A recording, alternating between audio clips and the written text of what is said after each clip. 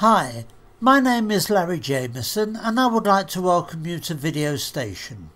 We are a company specialising in film conversion and equipment since 1983. So this is an evaluation of a new domestic film scanner. It is a simple machine that will enable you to convert your old movie films to a digital format. I would point out that this evaluation has been made using a sample machine. The film scanner converts both Super-8 and standard 8mm silent film. It captures the image one frame at a time with a small built-in camera direct to an SD card. It does not use any sprockets or claw, and the images can be viewed direct on the built-in LCD monitor. The film scanner operates at 2 frames per second.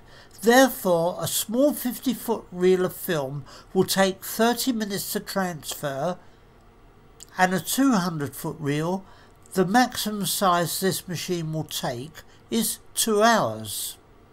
A simple switch changes the film gauge from Super-8 to standard 8. It also has an exposure control but lacks some other essential features like framing or a speed control.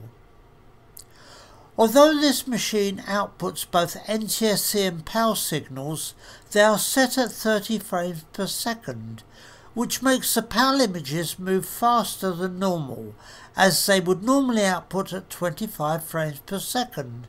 So in a PAL country, like the UK, Australia or New Zealand, you will have to slow your images down using a computer program.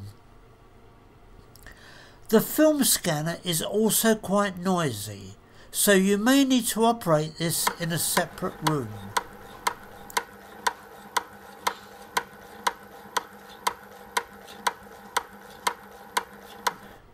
The quality of image is obviously not up to the standard of a professional film transfer, but if you want to have some fun or evaluate your films prior to a transfer, it is worth a look.